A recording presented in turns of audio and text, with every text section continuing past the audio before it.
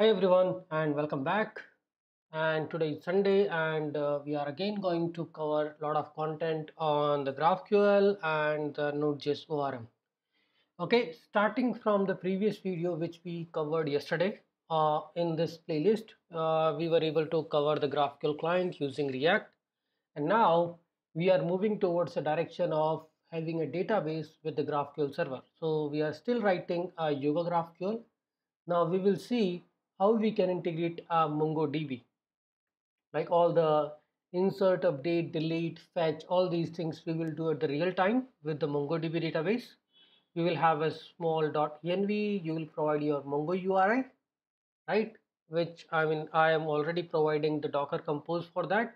You can just do Docker Compose up and you will be able to have MongoDB container running. And then you can just do localhost 27017 and the database name. This is your Mongo URI. Before that, we need to talk about this GraphQL tools. Okay, this is really a helpful helper library, you can say, because till now we were writing a one single schema file. But how can we distribute our type definitions into multiple .js files? Okay, there is a post, user, comments, they all have their own type definitions, they have their own resolvers. So if we define them in the modular way, a folder with a post will have its own schema, will have its own resolvers, will have its own MongoDB model. Similarly, the comments, post, user all have their own set of type definitions and resolver. The only challenge is how can we merge all the type definitions and resolver together, because finally the GraphQL needs the single type definition. Here we have single type definitions and a single set of resolvers. It's not like you put the type definitions into 10 different files and pass 10 different files. No, we have to provide a root type definitions and root set of resolvers, that is a merge resolvers and merge type definitions. So to merge the type definitions, merge resolvers and making your schema executable, we have to use this GraphQL tools. So you can see here I have defined a type definitions and I have defined some resolvers, like this is one resolver, this is another resolver. To merge them and to create executable schema, I'm using make executable schema and I'm passing type definitions and an array of resolvers that it is merging. Okay, so there are other advantage of it, like you are able to have a modular approach, that everything is splitted in their own scope. Okay, uh, so this is important executable schema, because now we are going to have all type definitions separately, all resolvers separately, and this GraphQL tools will help us to merge type definitions, merge resolvers, and pass that into our code. Okay, you can see in server index.js, we always going to pass a single schema and single context. Context can be your data source, context can be anything which is global, which you wanted to pass. Like in the context you are logging in, you can pass your own user data in the context, or the database connection, either MySQL, MongoDB, or anything. So in the query and mutation functions, we can access this data source there. In context of MongoDB, we are going to pass all the set of models. Before that, we wanted to have a database connection established. So we are already using Mongoose. Currently, I don't want to create a separate file for it. What I can do is, we can just do simple, before starting the server, mongoose.connect, and we need a database. So that we are getting from process.env, the database URL. I am getting that as a Mongo URI. Mongo URI, we are getting as a DB, let's say, create alias for it, and we are getting it from process.env. And now we can use this DB for the MongoDB connection. MongoDB connect DB, and there are some argument. This is going to return a promise. We can just handle it. Let's say if it is connected, then it is going to call dot then. If it is failed, then it is going to call catch, and we can just log it for now. What is the error with your connection? If it is connected, then you can simply say, we can do it right away here, console.log connected. Okay, so this is simple database connection. Here we are passing two different arguments: user create index, which is true, and another argument is new user parser, I think, new URL parser, that is true. That's it, some argument file connecting to the database. Now we need to build this context object.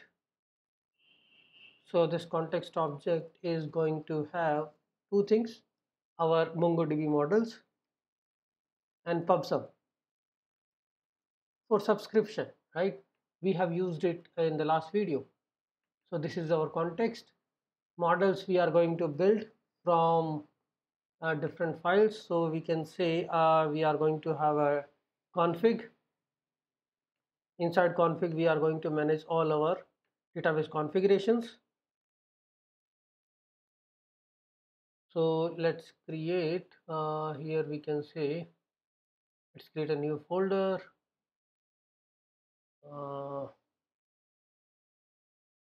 Database, let's say, and inside that we have all the models. Models means what all different collections we wanted to use in our application. So your collections will be like, here we are going to use comments, and then we have post. We are going to use the same example, post, comment, and why it is showing under this. Let me create a new folder.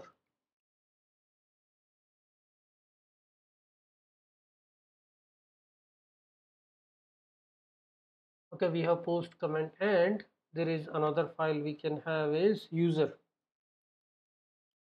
and we are going to define Mongoose models here. And how we define Mongoose model? Simple, we have to import Mongoose, import Mongoose from Mongoose. This is like an odium for interacting with the MongoDB database. Okay, and we can define a schema. So first of all, we are defining the user schema, and then similarly we can define all the other schemas like post and comment. User schema equal to new schema, and schema we need to get from Mongoose. I mean, this is very basic, and most of the Node.js developers are already aware how all these things works. Mongoose.schema, and here we have new schema,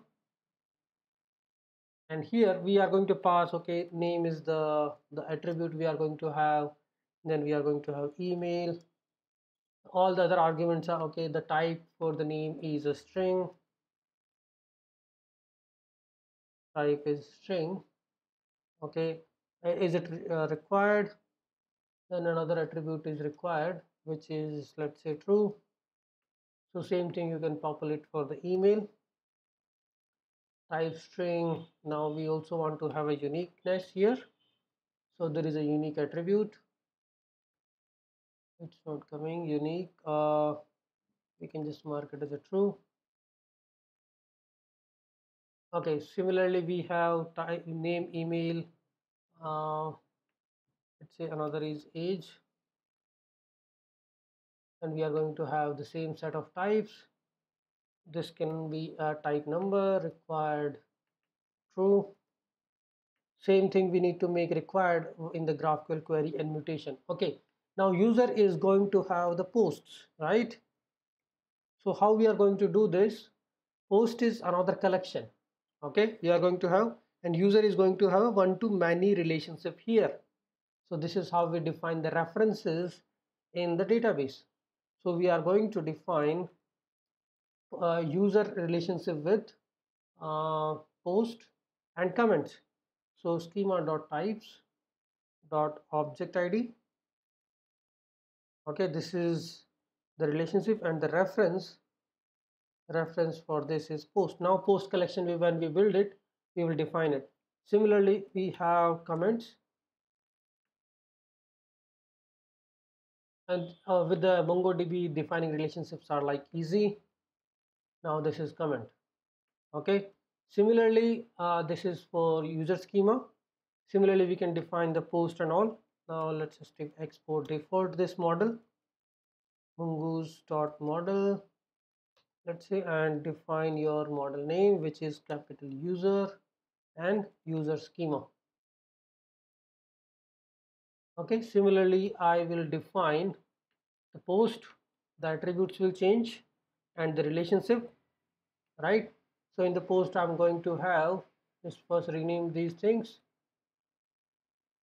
post schema, this is going to be post, and this is my post schema. Post will have a comments and the author, let's say, and author will be a single, right? Post will have a one-to-one relationship with the author, so it will not be an array, and reference will be user, and post will have a reference with a set of comments. So multiple relationship is fine, because you are going to have many comments to a single post. Okay, so this is the post schema we have. Similarly, we can define the comment schema. I'm just doing copy paste, nothing much here. This will be comment schema. We didn't change the attributes of the post. Let's do that after this. So this is comment again. In the comment schema, the attributes are going to be text. Okay, I mean the text you are adding as a comment, and the author, we have the author, and we have the post. So comment will be written by a single author for a single post, let's say. So it's one-to-one, right? So it's not going to be an array in the relationship. So this is going to be for a single post and done by a single user, and you can add as many comment as you want. So comment schema is all done. In the post, we need to change the attributes like title, body, and all. So here we have title, body, and there is a published is a boolean flag, which is of type boolean. I hope this is clear. This is how we define the models in Mongoose. Mongoose is Audium. You can call it as like a same thing which Sequelize does for MySQL. This model definition is doing with the Mongoose for MongoDB. Okay, all schema definitions are done. Now we can actually export all these things. Export means here we have defined all the models, so we can import all the models together. Okay, so I can say index inside database, I can create index.js, or I need to change these names. I didn't like these much, or maybe let's say reveal in the finder. What is the structure of these folders? Okay, so index.js will do nothing but it will import, and we are going to export all these things together. Export const models, and we are going to export all these things together by importing it, user post and comment.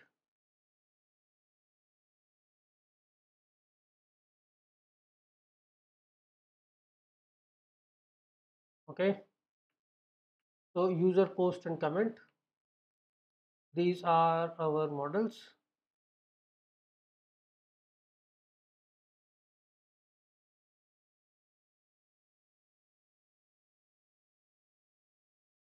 Okay, inside database, let's rename it to config. These are our models. I think there are some copy paste happening. So what I mean to say, I will fix that. Here we are importing, here we are going to import all the models, like import user from this particular file. This can be a config. You don't need to worry about the database having folder names and all. Config is already there. This is our models. Now this can be our config.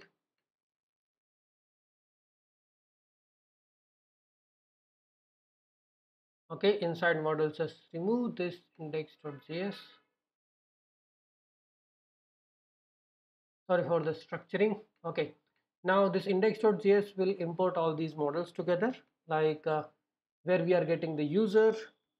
Let's quickly do this. Import user from, go one step back. Inside we have models, and there we have user. Similarly, we can do that for post and comment. I mean, this is simply ES6 import export, which you already know how to do. And this is post. Okay, now we are exporting all the models together here, and in a server index.js we can import all these models, and these models we can pass in our context. So we are going to import models from, so we are going to import it going outside. There is a database. Inside that we have config.